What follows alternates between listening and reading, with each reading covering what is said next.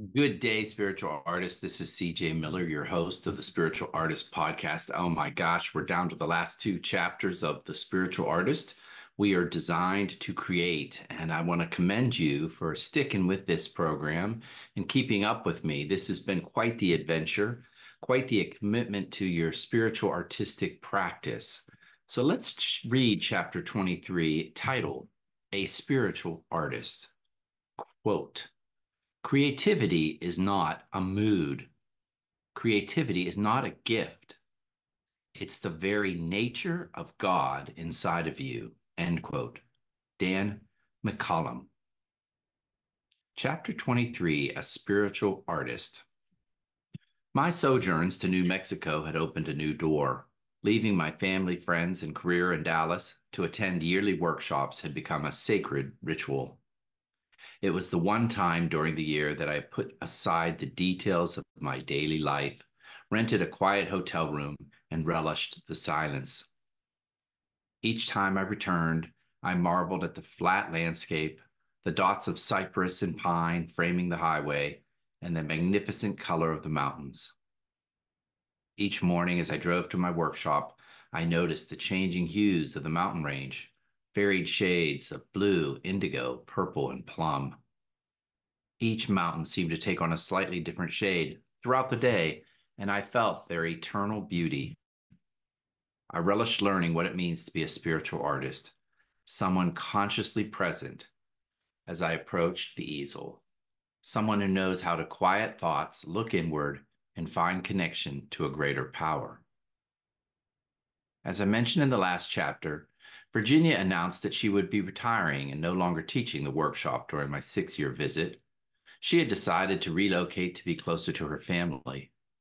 Upon hearing her decision, a heavy ache formed in my chest. This session would be my last workshop with this diverse group of artists who had become so dear to me. As I practiced art, I learned the importance of creating a sacred space when painting, and I learned to watch my process. I had discovered how to quiet my thoughts, resist judgment, feel my emotions, and creatively interact with creative intelligence. I had come to rely on the incredible stillness of Santa Fe and listen to the voice within while in a painterly conversation with my canvas. How would I survive without these yearly trips? On the very final day, my art supplies packed and ready for UPS, as I stood by the door saying my goodbyes to fellow students, I began to sob. It was the end of an era, but the beginning of learning something much more significant. Yes, folks, I did. I cried. It was very strange, very overwhelming. Upon returning home, I unpacked my art supplies and set up my home studio. I feared that I would never again experience that astonishing connection to a greater power. But I did have one advantage. I had notes recording my journey, my artist toolbox, and a copy of Virginia's book, Discovering the Inner Eye Experiments in Water Media. In her book, Virginia introduces a concept that engaged my thoughts. Quote, quote, when we design, we seek a perfect balance, a centeredness. Within our own nature is a perfect centeredness available to us at will if we tune into it, if we listen to our own pulse. We are constantly striving for that sense of centeredness in all of our life, for perfect balance that allows us to move with grace, to be one with our surroundings. The athlete understands that need to center himself or herself in order to achieve the highest level of performance. The golfer centers before swinging the club. The tennis player shifts from foot to foot, seeking center before making a serve. The dancer must reach that point of perfect center before attempting the tour de l'air. These artists understand that while they must know all the rules and guidelines of their art and practice them with regularity, when it comes down for the event, they must rely on their innate sense of accuracy and their ability to feel balance and spatial harmony. End quote. She describes the process of finding centeredness both within the work of art and within oneself. I realized that I had been practicing this during my yearly retreats. I believe that this centeredness is the one true goal of the artist. We must seek a level of consciousness by centering in our connection to this creative intelligence. Ultimately, this is achieved by feeling the presence of creative intelligence, God, Spirit, whatever name you want to use, within. It is accessed through feeling love, joy, acceptance, gratitude, and appreciation. I'm going to repeat that one last time. It is accessed through feeling love, joy, acceptance, gratitude, and appreciation. Unity spiritual leader, minister, and author Eric Butterworth details this same centering process in his book, Spiritual Economics. This insightful book chronicles the method of accessing your spiritual abundance, and I highly recommend it. He describes the process of centering as connecting with an inner realm of wholeness so that we can experience mastery.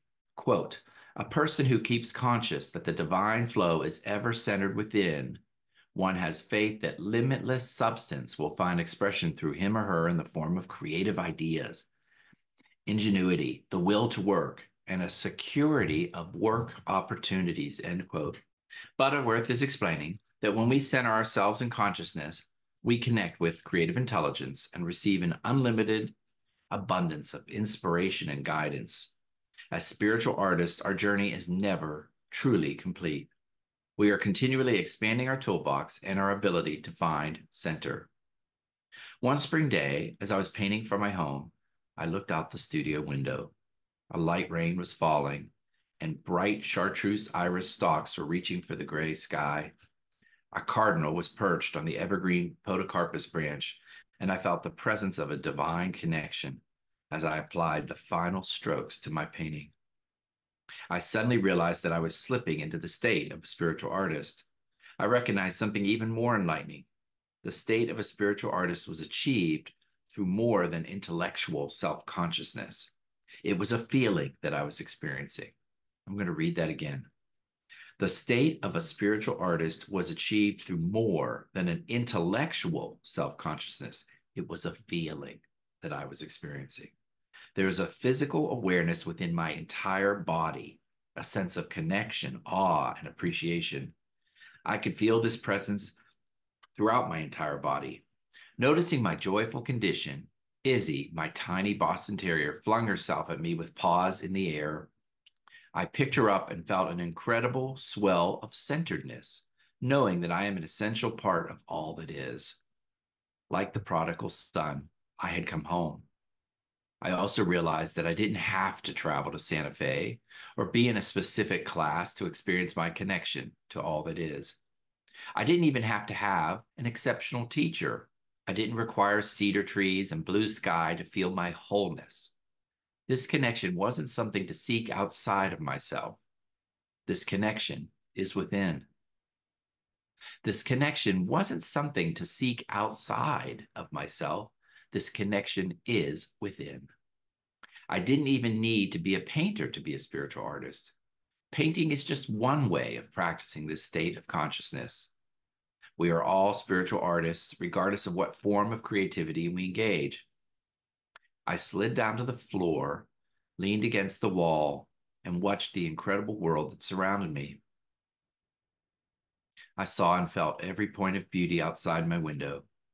I felt the beauty in the room itself, the scattering of paints, the mess of the brushes, and years of notes randomly tacked to a magnet board. I recognized the truth.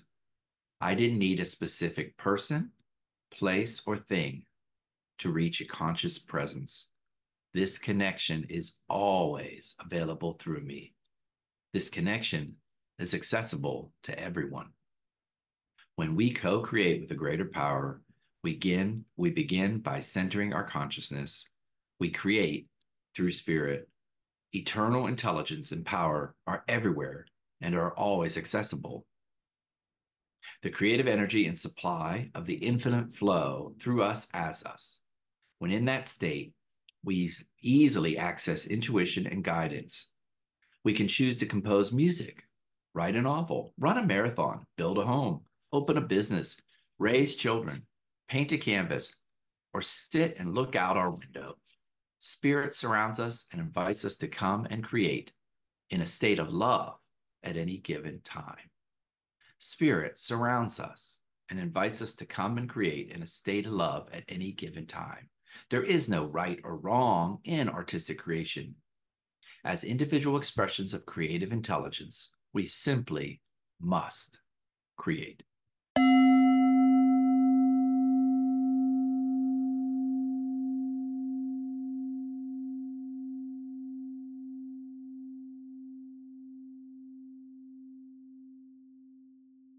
This is sort of a summation chapter of the whole book and the whole process and what it means to be a spiritual artist. And I remember that day so well when I recognized in my own studio back home in Dallas that I could access this connection, this wonderful sense of flow, this connection to some power greater than me here in Dallas. In fact, anywhere I want to be.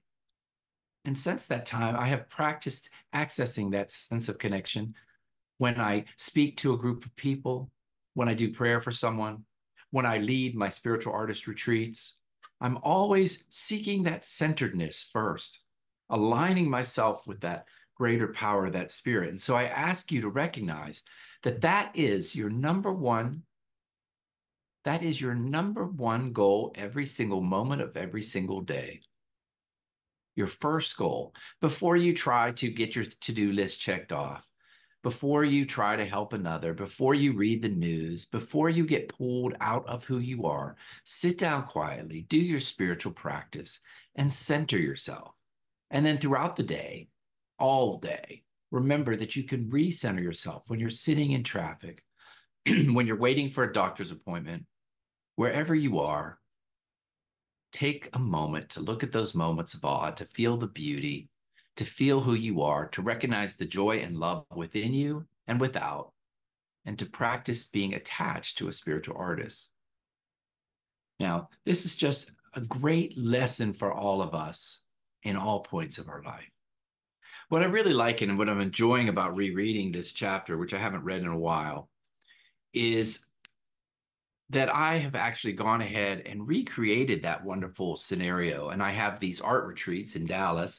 And next spring, in May, I'm actually having my first retreat in Santa Fe. I'm recreating that feeling for others that Virginia so lovingly created for me. She created a space where we came together and we enjoyed like-minded people in a tribe where we practiced love and centeredness and just painted. So I'm so looking forward to my retreat next spring. You can see that on my website, spiritualartisttoday.com. And I also look forward to my continual retreats here in Dallas at Lake Texoma. They're a little more in a driving distance for you that live in this part of the country. I am so excited that you've committed to doing this with me. We have one more chapter tomorrow. I appreciate you coming on this journey with me in the spiritual artist we are designed to create. And now, when you get off of this call or this podcast, I want you to just take a moment. Take a moment to feel your centeredness to all that is. Feel that sense of love. And it's not an intellectual thing you can do. You can't talk yourself into it. You have to learn to feel your way into it. I'll see you tomorrow on the Spiritual Artist Podcast. Thanks again for listening to the Spiritual Artist Podcast. Whether you're watching this show on Apple Podcasts, Spotify, Google Play, or iHeartRadio, make sure you choose the subscribe button so that you will receive updates when new segments are released. Most importantly, be still, listen, and know that you are a spiritual artist.